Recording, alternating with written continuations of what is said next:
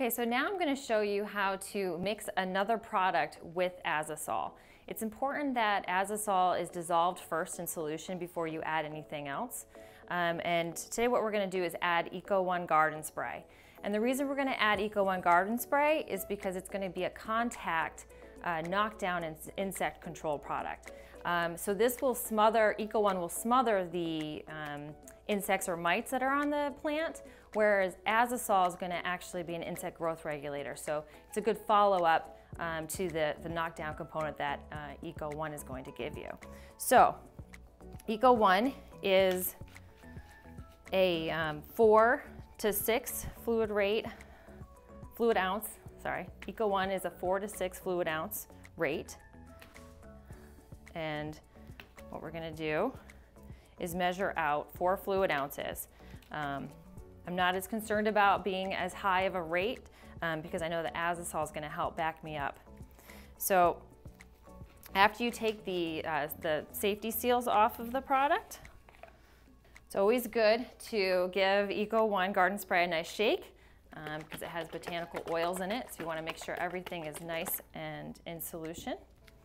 And then take off one of the caps.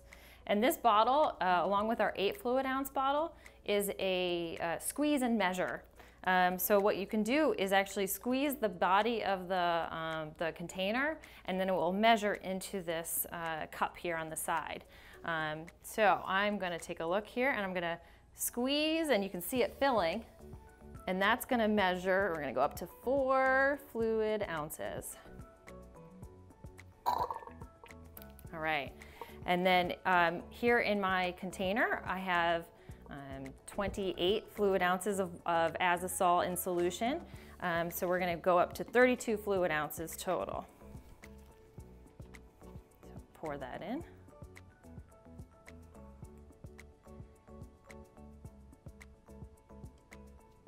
Every last drop. Okay.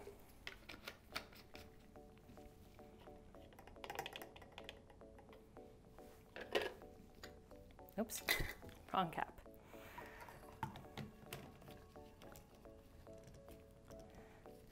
And then give this a little shake, make sure everything's mixed. And we're ready to start spraying. Eco-1 and AzaSol, pro tips. Dissolve AzaSol in solution first. Because of the botanical oils in Eco-1, it provides immediate control of insects, while AzaSol is an insect growth regulator and will stop insects from feeding, reproducing, and growing to the next stage of life. Combine Eco-1 and AzaSol for multiple modes of action.